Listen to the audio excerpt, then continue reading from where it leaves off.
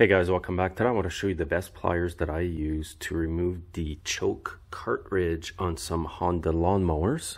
Here's the small cartridge. Sometimes this little cartridge will be stuck in there and you do need pliers. The reason why these Van pliers work the best is because of the way they're shaped at the tip here. This small part here activates the choke on most new Honda mowers. If the pin is sticking out like that, you need to replace it.